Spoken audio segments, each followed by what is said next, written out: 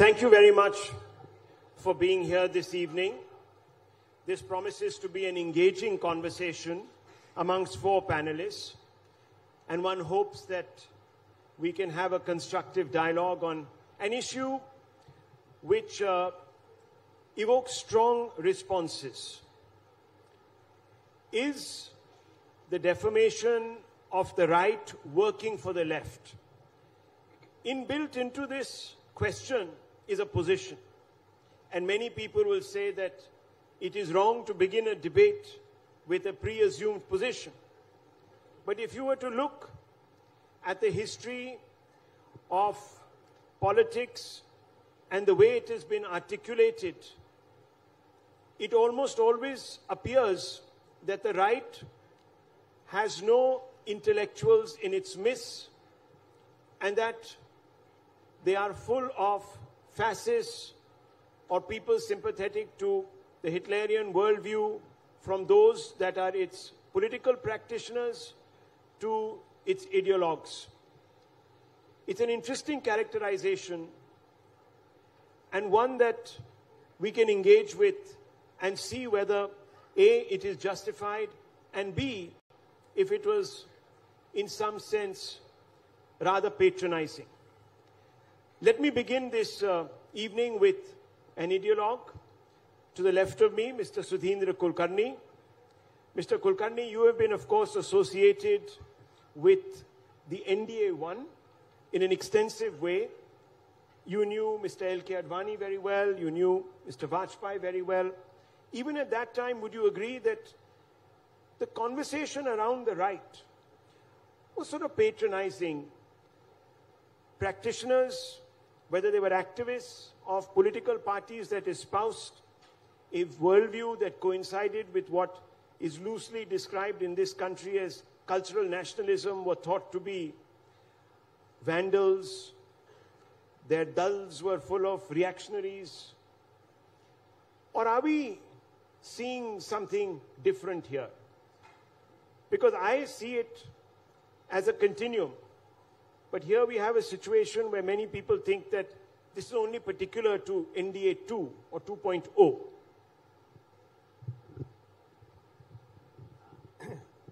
Thank you, Rahulji, for inviting me.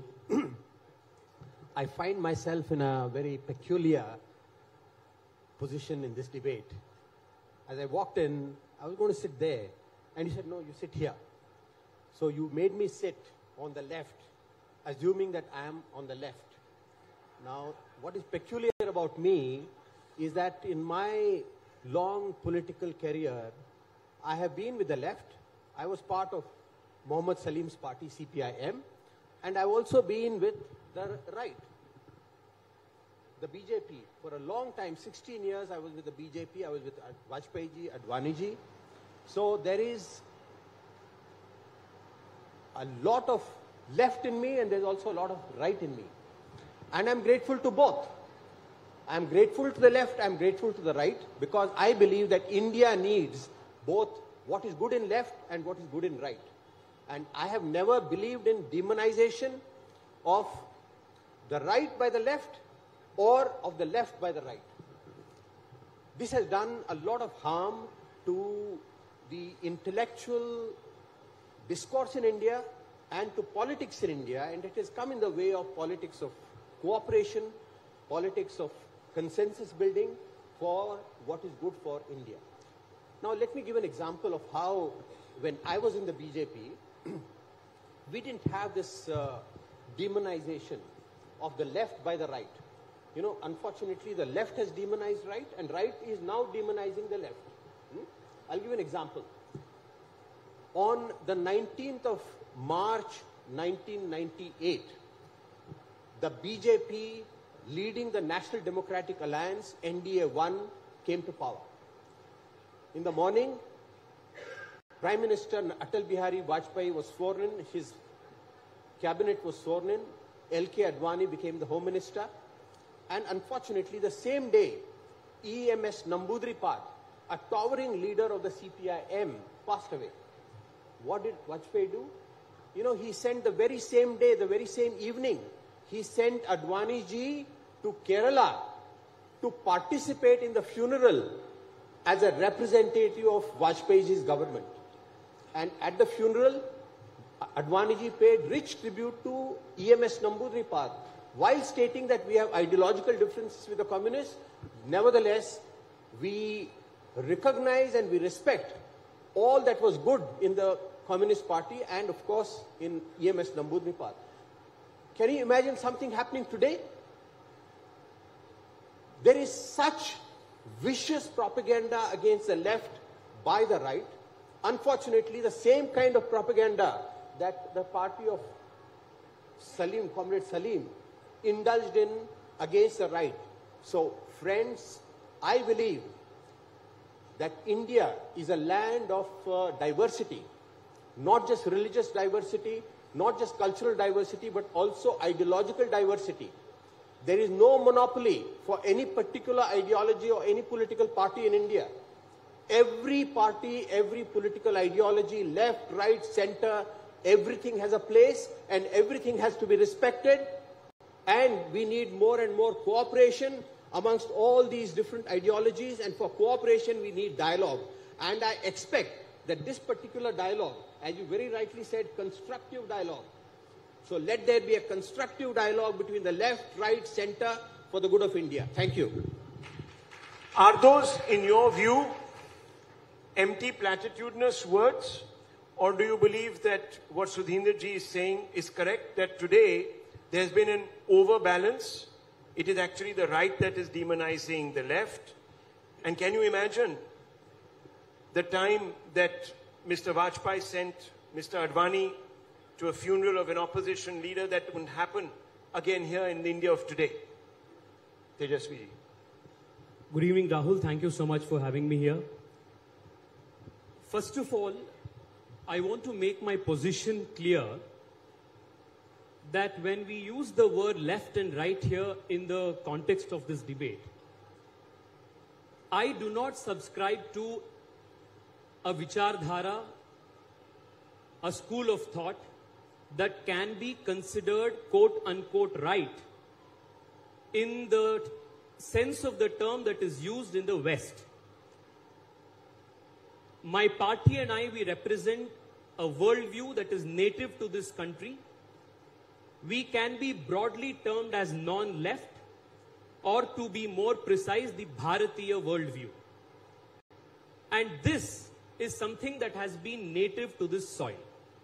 I want to take a minute before I get to what Sudheendra ji mentioned about funeral. Of course, I can very easily say how a left sympathizing Nehru dealt with Sardar Patel, and how the Congress party and the left have dealt with the fallen heroes, the national heroes, from P.V. Narasimha Rao to all the great people. They didn't even find a 6x6 place in Delhi to honorably lay them to rest. This is their legacy. So I do not want to allow them a free space where they can lecture us on how we must be respecting our national icons.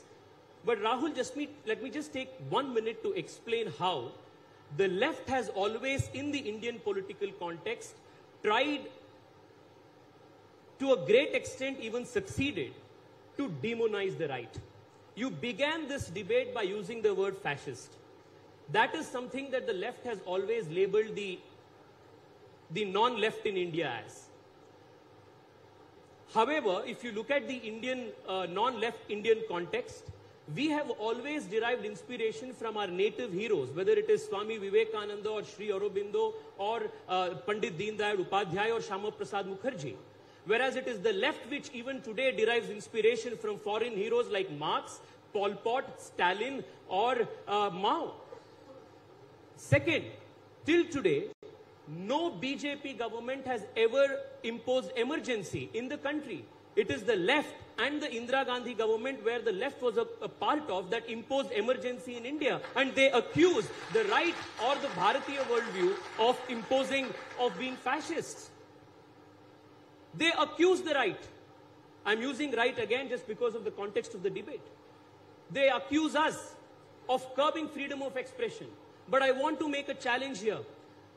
Every single judgment delivered by the Indian High Courts and Supreme Courts has always, in the context of freedom of speech, has always been given during and because of the Congress governments or the left governments. They accuse the BJP of being divisive. They accuse us of propagating violence in politics.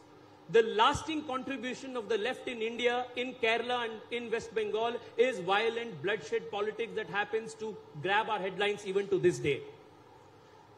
They claim themselves to be champions, self-appointed champions of freedom of speech and expression, but they are the innovators and progenitors of the cancel culture. If you do not agree with their worldview, you will not find space either in academia, media, or even in a drama play in a school.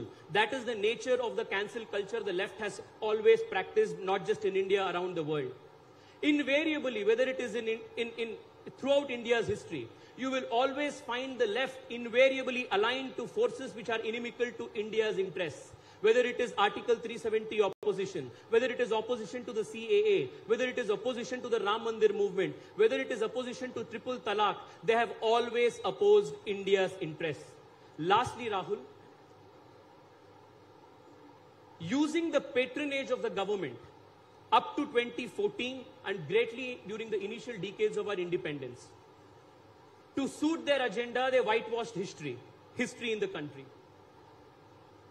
Truths that had to be told to our young people was whitewashed because it did not suit their agenda. The history of the left in India has always been one that has sided with anti-national interests, siding with forces that have always conspired to break India. They have always used violence as their first and last resort to further their agenda and their means. They have always used power of the state, the power of the force, to curb freedom of expression of those forces and those ideas which do not conform to their worldview. This has been the legacy of the left in India. They have accused us of crony capitalism. But if you if you study the history of India, they have always stalled development in the name of sometimes human rights, in terms of tribal rights, sometimes in terms of environmental rights, kept the poor so that they could keep their careers intact and sell India as a poor nation so that they can enjoy their personal lives by collecting big checks from the Ford Foundation.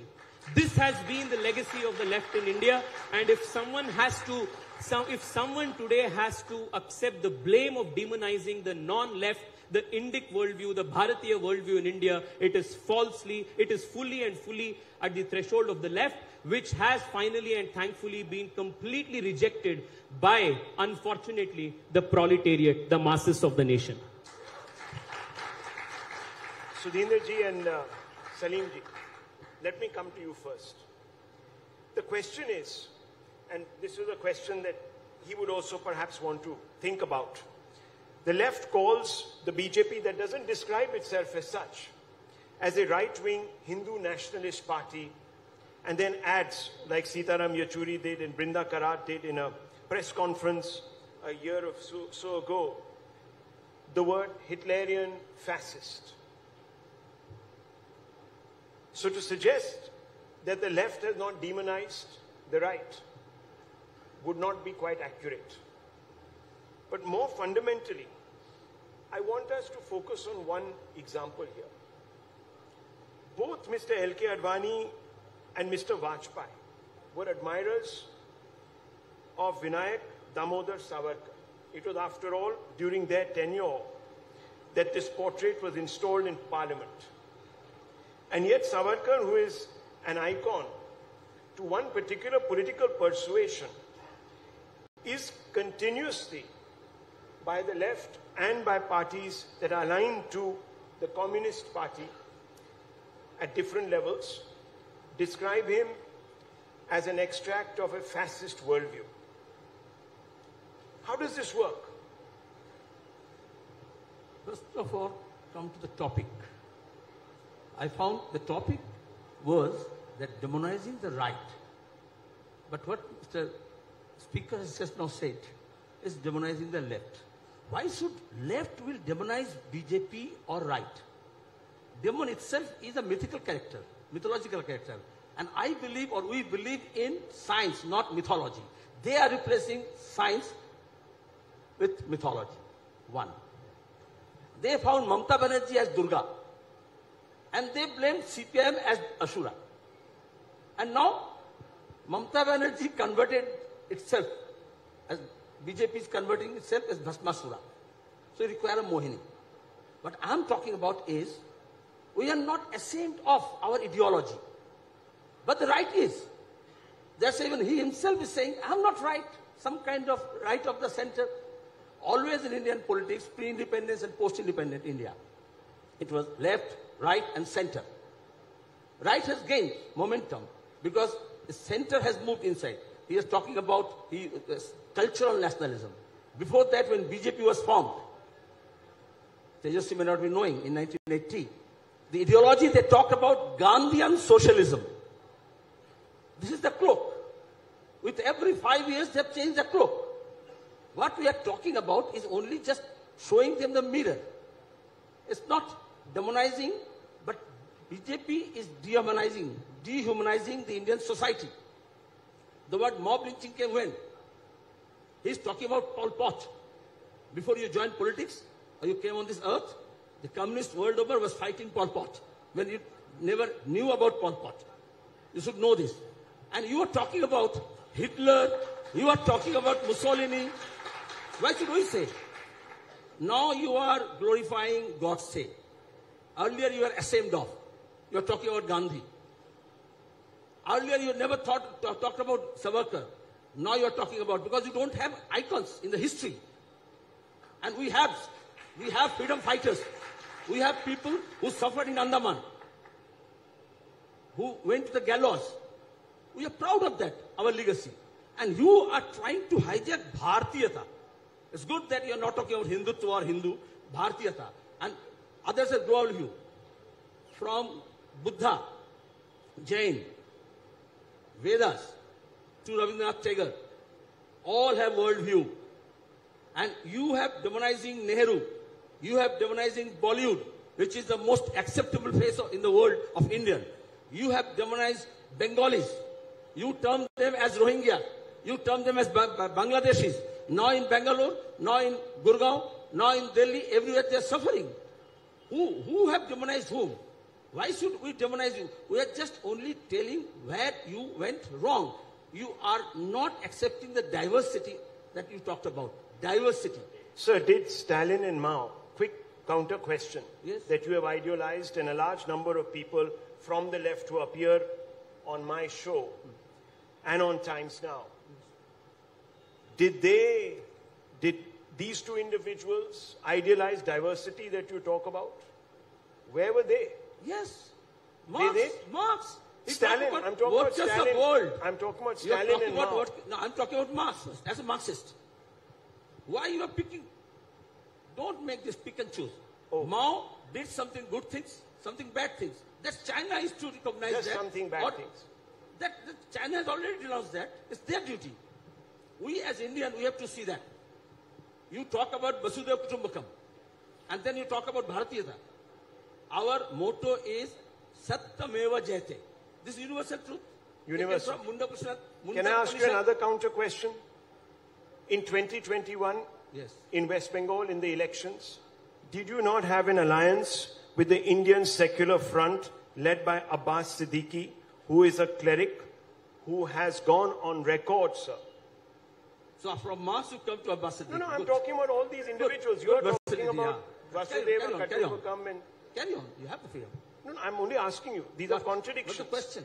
You're talking about this a very is tolerant Islamophobia. worldview. This is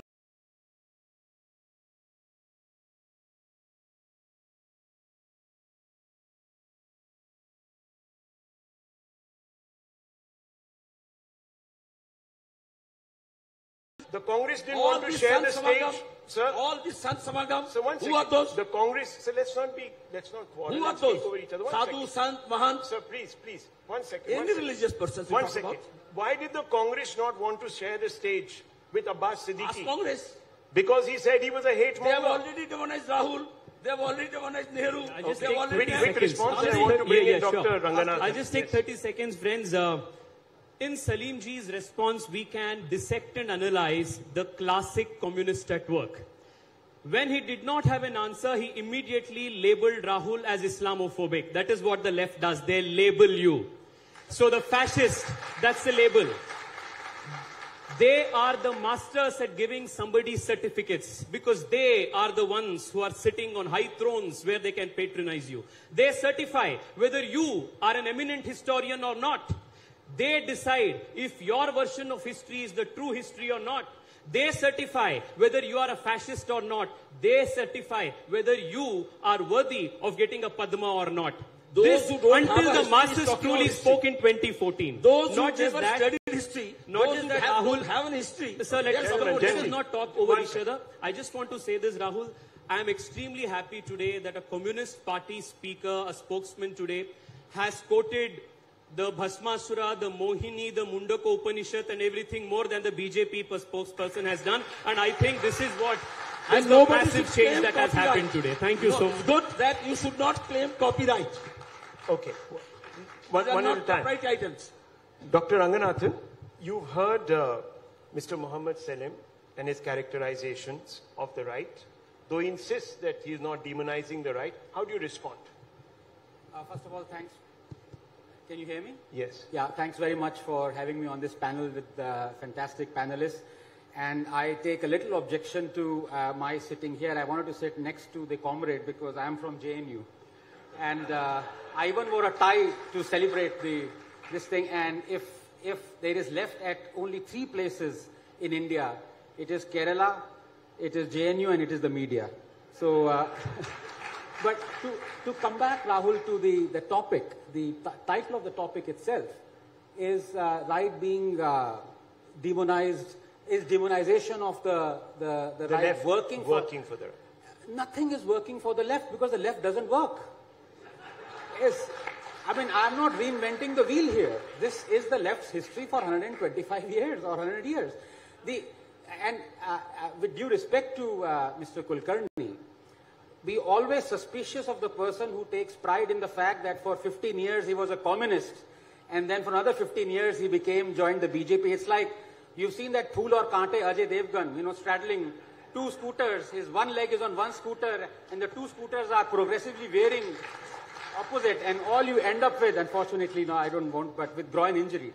But the fact of the matter is that when you say right or left, Rahul, the labels have become so, fundamental to our psyche that we look at a person and before we even know his or her name or wanting to know, we want to know which ideology he or she may belong to. That person may be ideologically agnostic, but still we will force an ideology. So you would be left, you would be right, you would be this, you would be that, you would be trans, you would be LGBTQ plus TM, I don't know how many other things have gotten into there. But labeling, I think this is a fact because in order to come back to this, you have to actually define, as Tejasvi rightly put it. I would be critical of Tejasvi in a minute, because he's right when he says he's not really right, but what is he? That is also a bit confusing because this government for the last 8 years, let's be very serious, economically it has been left. It would make the communists proud. I will list out the policies, the leftist bent of this government. So it is not right in that sense. Socially you can say.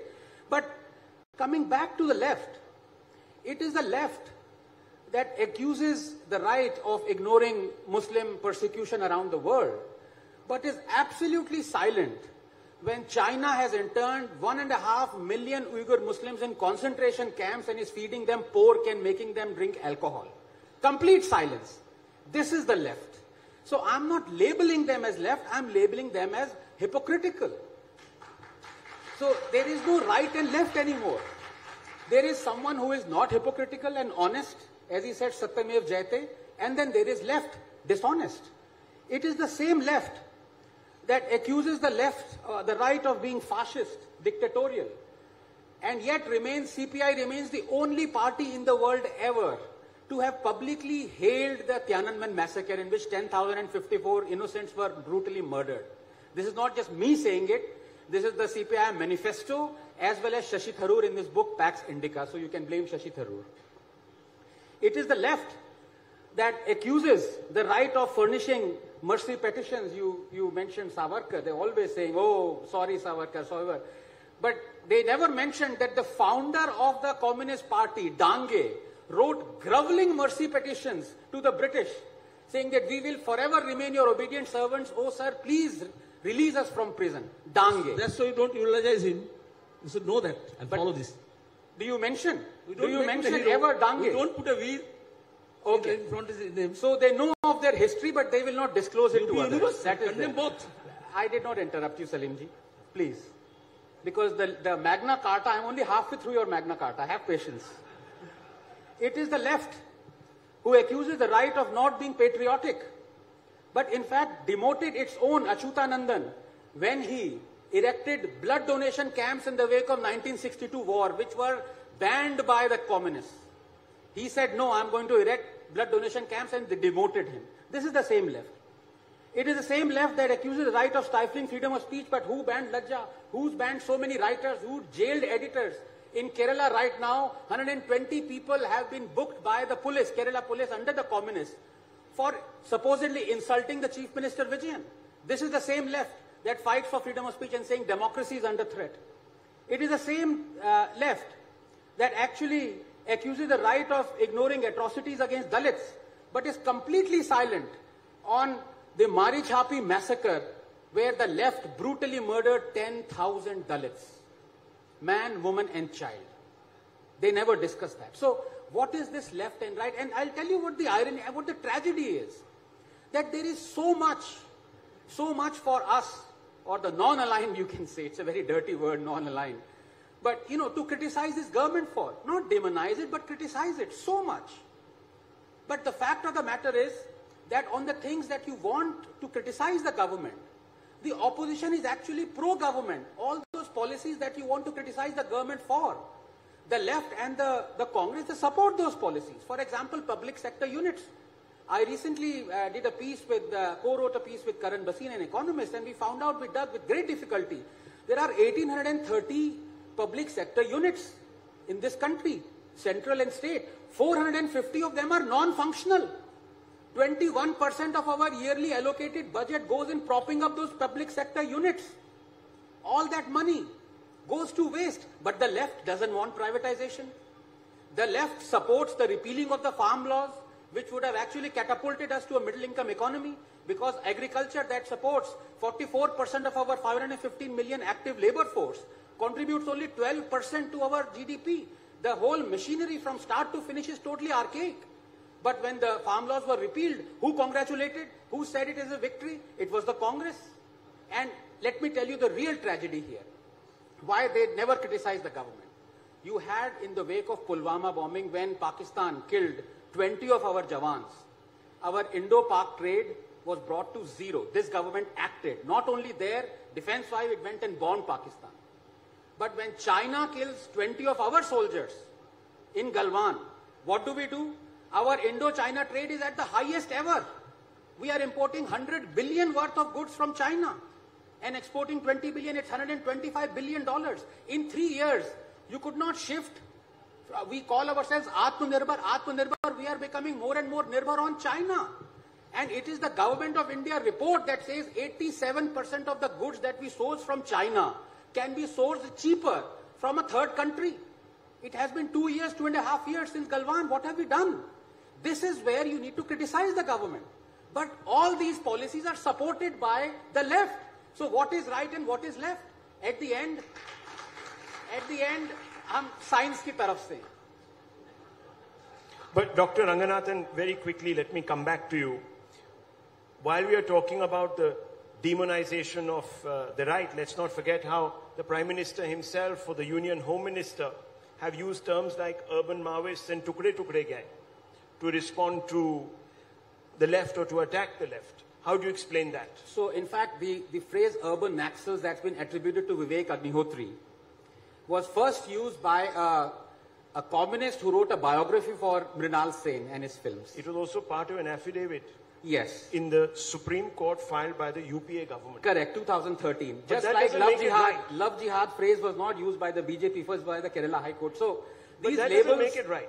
Yeah, That doesn't make it right. that doesn't make it right, but it is the truth. There are urban Naxals.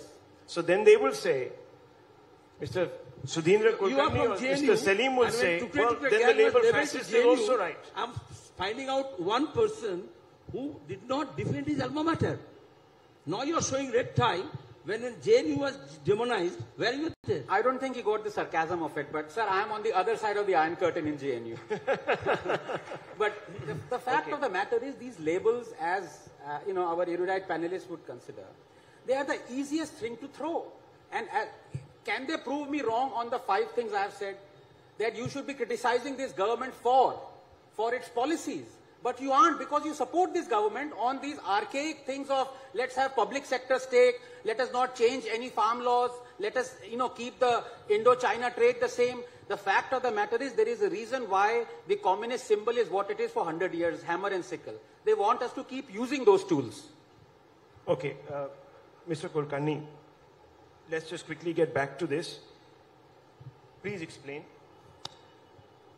There is an attempt at reviving an Indic worldview, to quote my friend here, Member of Parliament, Mr. Surya. I just want to ask you, when the Prime Minister goes to Kedarnath or attends ceremonies for the Kashi Vishwanath temple, etc., he is dismissed as a Hindu nationalist. When he pays tribute to Veer Savarkar, he's dismissed as someone who's subscribing to a fascist, exclusivist worldview. When RSS chief Mohan Bhagwat says, we accept Akbar, but not Aurangzeb, he's called an Islamophobe. How does this work? Because you've been, as you have yourself said, in the BJP. Now, would you say that when RSS chief Mohan Bhagwat picks one Mughal over the other, he's an Islamophobe, or he is demonizing Muslims and their heritage? Do you think that Aurangzeb belongs to the same bracket as Akbar? Rahulji, before I come to your question, let me respond to this whole mention of urban Naxal.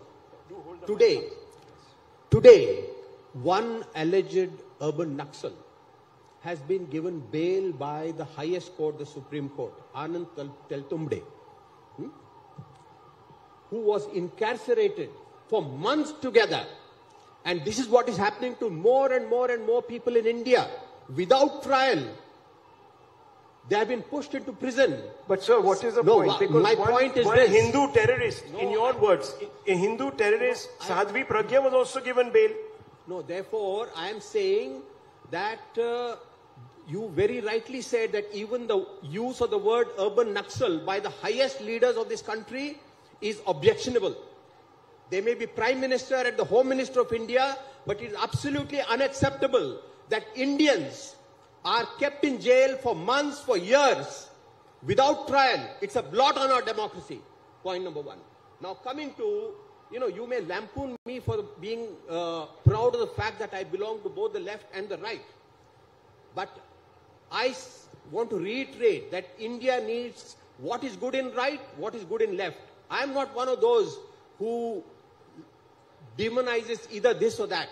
And let the people on the right, on the BJP, know that they are not going to be in power forever. No, but you're not answering my question, sir. No, please. Because it's important to know These are that labels. power is transitory. Okay. You know a country like But Brazil? that's a different issue. Just one moment. You know a country It like went from Brazil? left to right or right to Lulu. left. Okay. No, Lula. You know a person like Bolsonaro? Yeah. Was he in power forever? That tells you that even those who are in power are not going to be in power forever. India comes first, left and right, they come and go. No. But One. sir, no. Is that why you changed the parties? Please answer my question. About Indic. Yeah.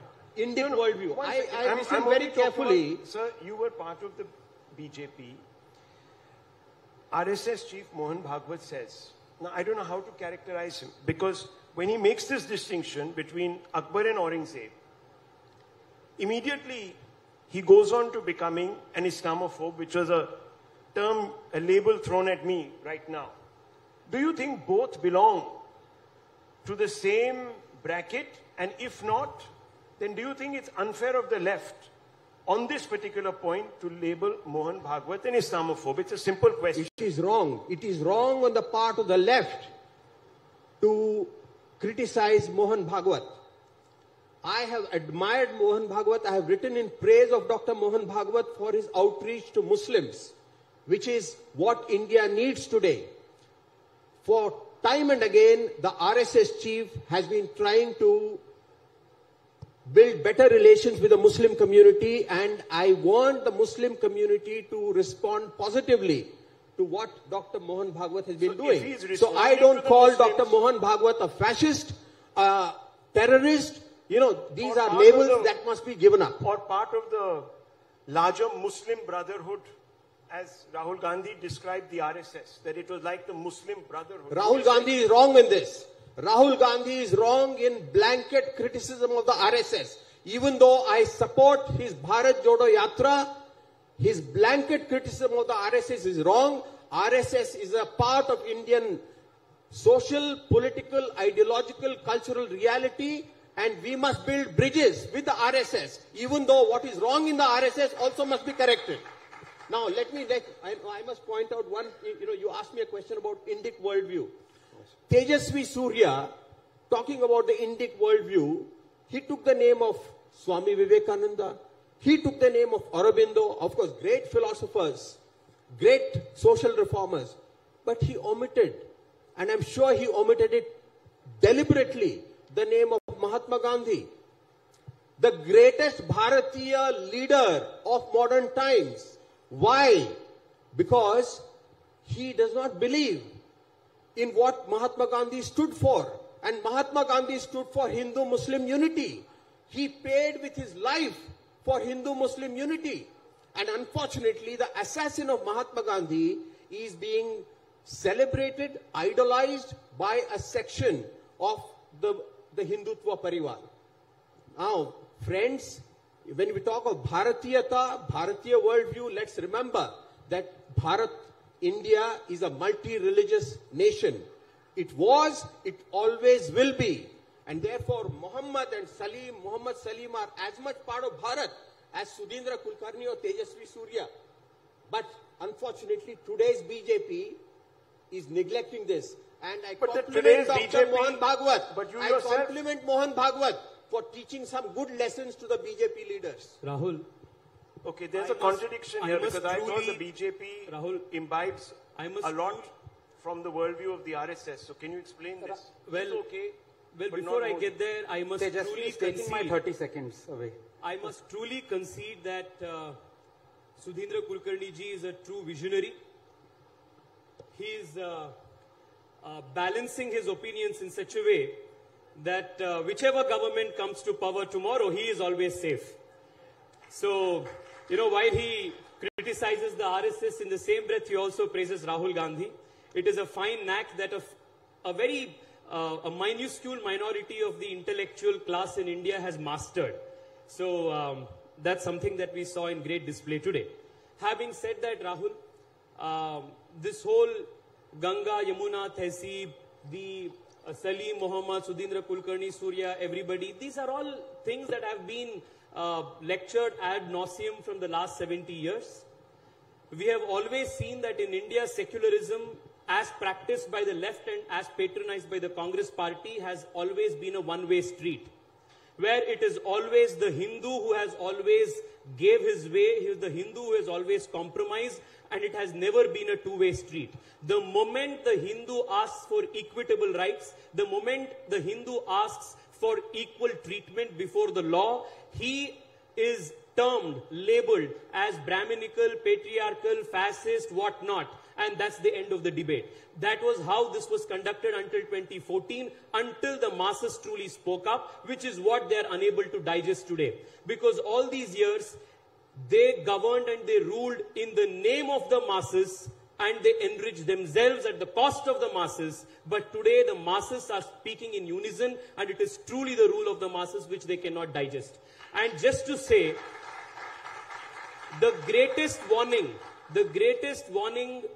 that any Indian intellectual gave to the people of this country about the communists was from Dr. Baba Saheb Ambedkar himself. And he used the Constituent Assembly itself as the pedestal to speak and warn the people about the true nature of the socialists and the communists. He said if there is a threat that may come tomorrow to the country's freedom, the country's constitution, it will be from this sector, the communists. This is not me speaking. This is Baba Saheb Ambedkar's words in the Constituent Assembly. So from then till now, their actions and their words have always been inimical to India's interests, howsoever they may like to cloak it was. You wanted to make a point. Just a couple of points to Mr. Kulkarni. I think what he praises, I'm quite shocked and appalled actually, the kind of things that he's saying that are praiseworthy. I'll just take two examples. It is certainly not praiseworthy for someone to say that I really admire Mr. Bhagwat for reaching out to Muslims. I'm sorry, what is this reaching out? And if anyone needs to be reaching out, it is the Hindus of the country. I can give you a list of, Rahul, on your debate, when we had this debate of Hindus have been reduced to second-class citizens, and then progressively, I have now a list where Hindus are not second-class citizens, they are eighth-class citizens. And this government is not just partly, but kind of wholly responsible for keeping them as eighth-class citizens. If I were to ask Mr. Saleem, very simple yes or no question, would he agree that the government take control of the mosques? Of course he will say no. But including this government is controlling Hindu temples, earning lakhs and lakhs of crores of that is legitimately Hindu temple property and that of Hindus. There are so many other examples, Places of Worship Act, the Waqf Act 1995, the Kashmiri Hindus not being rehabilitated back to Kashmir. So it is the Hindus that need reaching out to, not the Muslims, I'm sorry. So let's get those facts right. And secondly, when he says that the greatest person who ever walked the earth was Mahatma Gandhi, and this is just appalling. So let me end with this. I don't need to criticize or lampoon the great Mahatma. I will just use his own words. This is what he said while preaching to those affected by the pre-partition Hindu-Muslim violence, and I'm quoting from his own works, Mahatma Gandhi's, and Mr. Kulkarni would know because he has written a book on Mahatma Gandhi.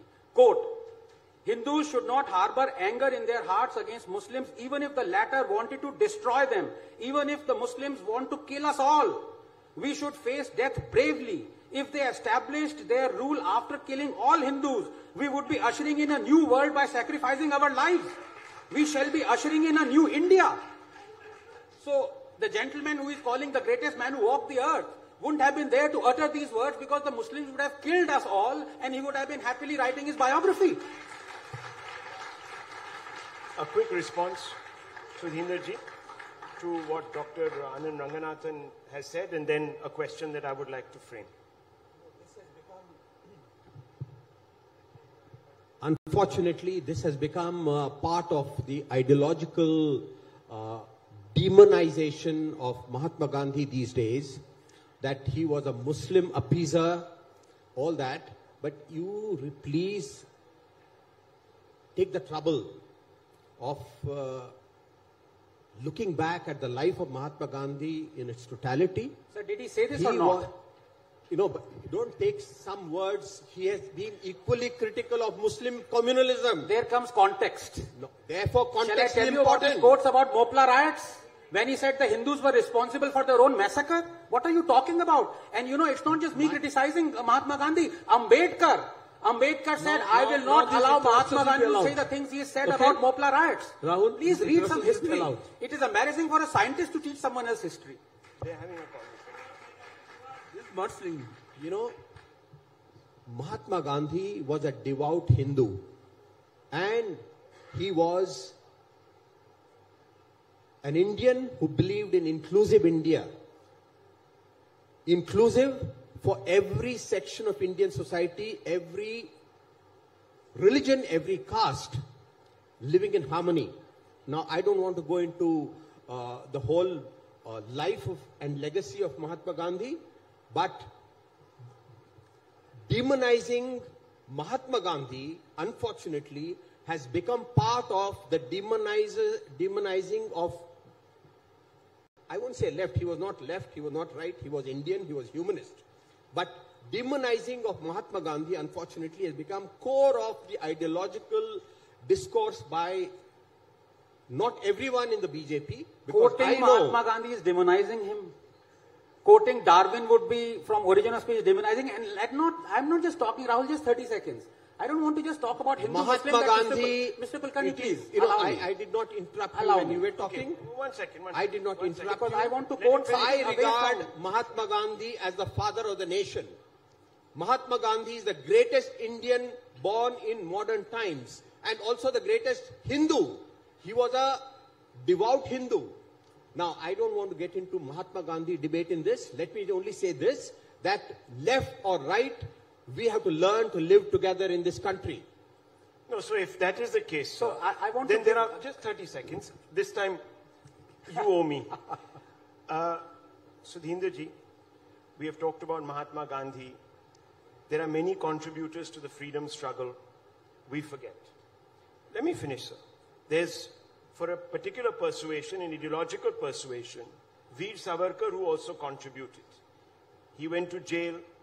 He jumped out of a boat, daring the authorities, risking his life, which he actually paid for, to get a message across. He also fought a cause, but he's called a coward. Yet, Mr. Vajpayee and Mr. L.K. Advani wanted to honor him in Parliament. Are we being selective again on the issue of our icons? Yes, we are selective. So we are intolerant. When you talk about freedom fighters, we are Mr. selective. Gandhiji, I thought you were talking about Bhagat Singh. We are selective. You brought in Veer Savarkar. We are selective. Talk about freedom fighters. And Why you should were discussing no, about one second. thought Why next should time there we be a talk cancel about culture? this side or Why that should side someone right or else's So you icon? utter the name of Bhagat Singh. Why should someone else's icon not be mentioned How at you all? put him as a freedom fighter? Can't we respect Decide, all the contributions of all our freedom fighters equally? Is there a problem? Yes, there is a problem, Rahul, and I'll tell you what the problem is, because according to the latest book by Vikram Sampath, who you deliberated yesterday, Mr. Joshi of the CPI actively colluded with the British and gave away the whereabouts of INA members and Subhash Bose. So the collaborators were actually the communists. So they obviously have a problem when you talk about Veer Savarkar. But just to come back to this issue of, I don't want to talk about Mahatma Gandhi in the context of just Hindu-Muslim. I'm quoting him. I'm not demonizing him. Let me quote him away from Hindu-Muslim. Ganga Jamna Tehzeeb. This is Gandhi's appeal to Britons on the eve of Battle of Britain and Nazi invasion in 1940. When Britain faced the greatest threat, and I quote him, "Fight Nazism without arms. Invite Herr Hitler to take possession of your island. And if he refuses to give a free passage out, allow yourself, man, woman and child, to be slaughtered." This is the greatest man who walked the earth. Well, viewers, That greatest man who said he's the greatest man to have walked on piece of earth was one of the greatest scientists, Albert Einstein. Einstein cannot be wrong. okay. We've had a spirited debate. I anticipated this. Viewers, at the end of the day, I do agree that labels have become very convenient. They're a convenient tool to sweep a lot under the carpet and keep a lot out of the conversation. And that's really restrictive and sad. At least we made a beginning here. We've had some exchanges not marked by complete breakdown of order that we have seen in other debates. And let's hope that these conversations can keep continuing. I leave it at this. Thank you.